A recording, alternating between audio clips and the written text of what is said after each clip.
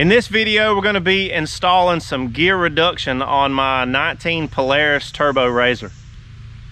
Right there. I'm going to go over basically the install, and I'm going to show you some things that I learned and some tricks that'll make it a little easier for you. While we're out here today riding, after I got the install, I'll have the part numbers and the gear reduction, like the percentage that I went in this one, down in the description. But I'm gonna give you a kind of like a high-speed run in low, just to give you real world, after I've done the reduction, how fast it'll go. And the speedometer is gonna read same as everybody else's. It's not gonna matter what size tires you got. I've already gone ahead and removed the cover, the belt cover, and taken off the belt, because I'm sure you've seen that. I've also got the axles out and all the control arms and everything. If you're not real comfortable with taking the axles and the belt cover off, you might not want to get involved in changing the gears out in the transmission. So 18 millimeter, 15 millimeter, and take these off. Once you get the bolts loose, remove this one and this one. On the secondary, there's a couple washers, so be careful not to lose either of these. Secondary is going to come off fairly easy. When you're taking the primary off, you need a special tool. I'll put a link to this one down in the description.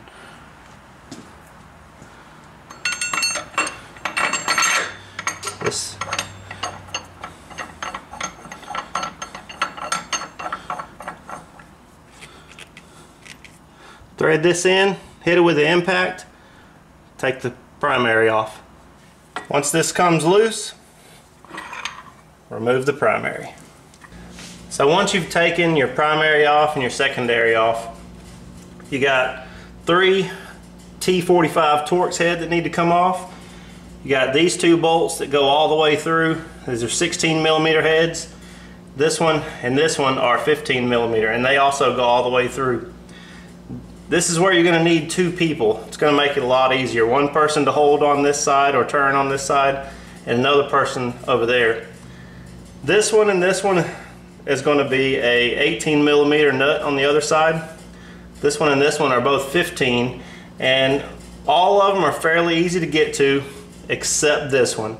And I'm going to do my best to show you how I done it on the other side. What you're going to need is a 15 millimeter crow's foot and a lot of extension. Makes it way easier. So this is what it's going to look like on the other side. This one right here is one of the larger 16 millimeter on the back side on the plate. Here's the other one right there. There's one that is up behind here. There it is. You kind of see where I'm pointing at. That's a 15. That's fairly easy to get to. The one that's tough though is, let's see if you can see where my finger's pointing, right back there. And I mean way back there. That's where you need that crow's foot and long extension just to hold it so that you can take it off. That's the toughest thing I've run across so far, and it's not too bad when you got that crow's foot. Alright, another thing to note is this wire loom pushes in, just some little push pins kind of thing, goes into these holes. You got to take the wire loom off before you take this backing plate off. I've also noticed that I got my drive shaft still bolted up to the transmission. Once I take this plate off, it's going to make a lot more room and a lot easier to do that. I'll just have to remember to put that on before I put this back, once I go back together. And I'm really not even sure if that's going to be the best play, because once all this is loose, that might be kind of loose. So I'll let you know how that works. It might be better to take that off first before I do all this. I'm just trying to save some time. But one other thing that you might want to do is underneath the transmission, once you take all these bolts loose, the transmission is actually like the rear motor mount. So once you take this loose, the motor's going to want to fall down. To make it a little easier, I'm going to try to find a block of wood to put between the pan and the engine, just to hold it up a little bit for when everything goes back together and it doesn't just fall completely out of alignment when I take all these bolts out. So I've taken the backing plate for the belt cover and all the bolts off the other side. You can see right here how everything doesn't line up anymore. That's what's holding the motor and transmission alignment together. On this side, we just got a few connections. Got a connection here. Right behind it, right there, is where I'm going to take off the vent tube for the transmission. We're going to take this loose, Got a couple, like I said, another wire connection here, and one, it's hard to see, back there. Once we get those loose, right here, right there is the actual rear mount. So I'm going to take both sides of that plate off. From the other side, probably be a little easier, but once we get that loose, pretty much just going to be taking the transmission out. And you can see, while I was taking the axles out, this one didn't want to play nice, so I just left it in. It'd be easier to get out once I take the transmission out. So I noticed this right here does not need to be unplugged. It was just pushed in to that little hole right there, so you just have to take that out. And another thing, when you move that out of the way, this vent tube, the vent tube that's right there, instead of taking this off, because that thing is super long, it goes way up in there. Instead of taking it off, let me show you where it goes on the other side, and you can actually just, it's easier to take it off there and fish it all the way back through. So I started tracing it, and this tube right here actually goes up through there, and you can just take it off right here. Take all these little things off right here and just fish it back through. It's going to be a lot easier that way instead of fighting taking it off the vent tube on that side. So we got an X marked right there, and I think this part just comes out. Here's our makeshift. I think that's the one we're swapping. Is it? That gear? I think so. So we're ready to put it back on then? No, we can just leave that out because we're going on a new shaft. Alright, put that one. Put that one on. Alright. Yeah, there you go. Like we'll take this one out. And then this, roller bearings that go in it. Might want to put them in it first.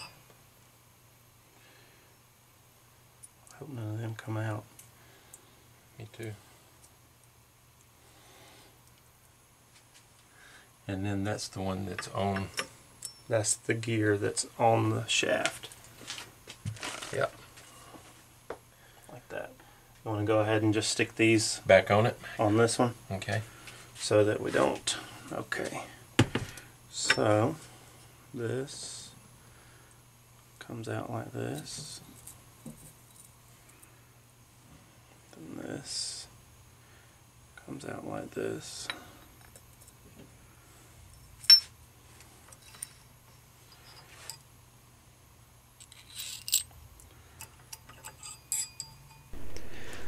Alright, when you're putting the snap rings on, it's very important to note not to open them any farther than you have to slide it over the shaft. Yeah, everybody talks about them snap rings being like the devil. Yeah. You've done more than they have? Probably. And it could be a different one. Oh.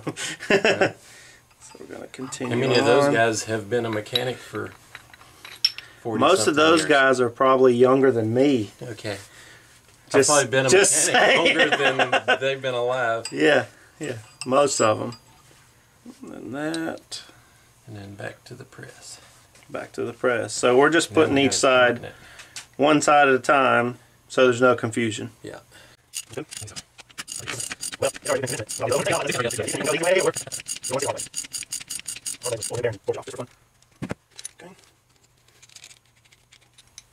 So take it off, spin it, put it on there. More snap rings.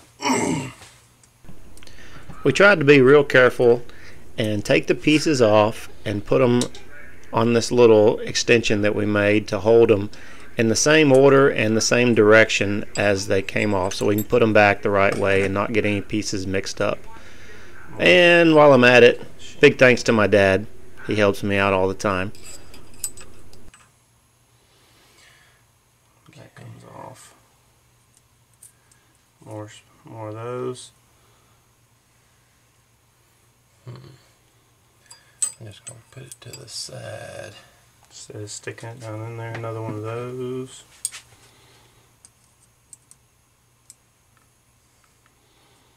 I think this was the one that guy was talking about, the snap rings being just so many of them, I guess.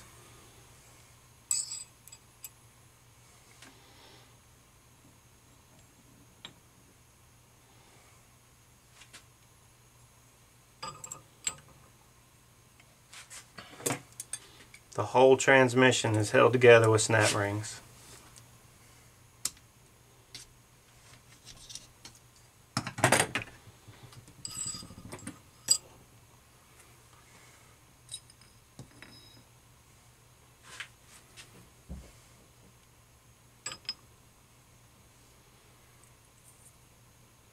That's it.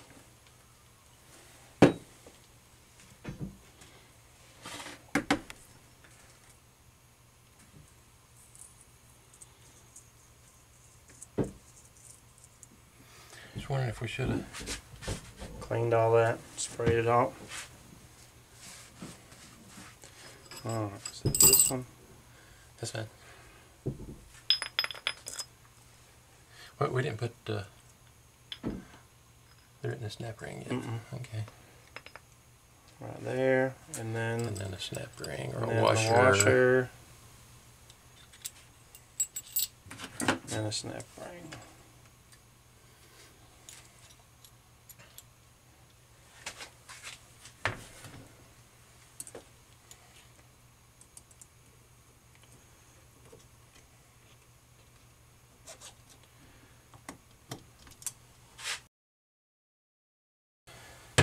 When you're blind, you need a real good light. And that. And then snap ring. That's the one that moves. See, the snap ring only goes down to here. So that can... I knew there was one of them that did that. Too far.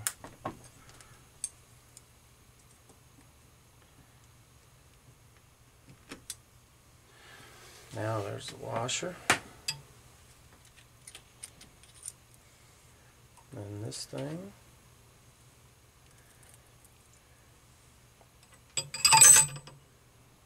Like that. Make sure everything's in there lined up right. Another washer.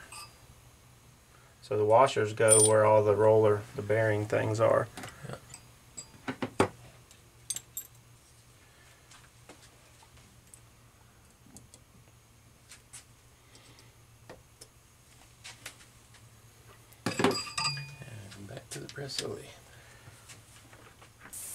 You know, and it looks, I don't know if anybody knows, but all the paint, it's always on the top.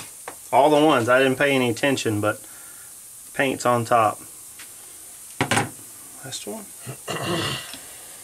That's it. So this piece here, the shifter mechanism, is kind of a pain. They say to make sure it's in high, which gives you more room on this slot. The one thing that helped us was moving these forks, because it's just spraying up and down and kind of bringing this in from the side. Just kind of got to play with it. And the gear is all the same thing. You just kind of got to shift them around and play with them before they'll go in right. But I didn't feel like showing everybody the pressing on bearings, pushing on the bearings, the gears.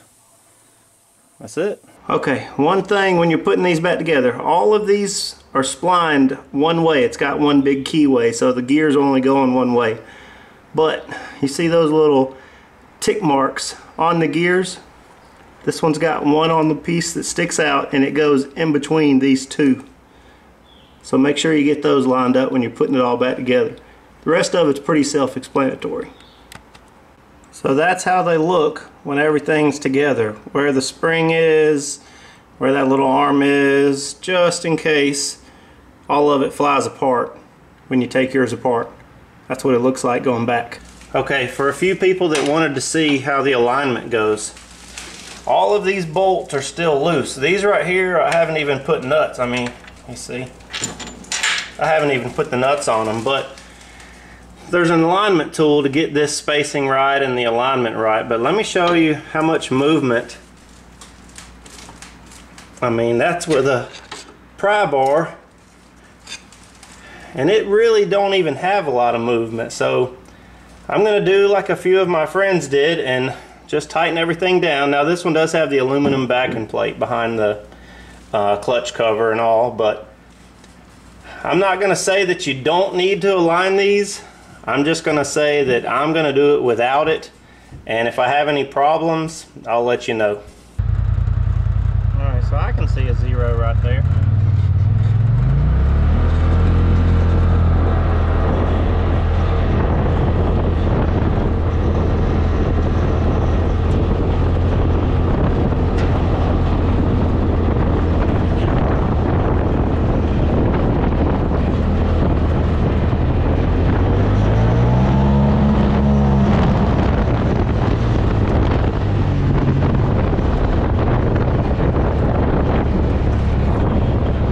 So I don't know if you could tell, but I still have the governor on mine in low, so it cuts out at 30 mile an hour, and I get to 30 mile an hour pretty easy, and I still got a little bit left.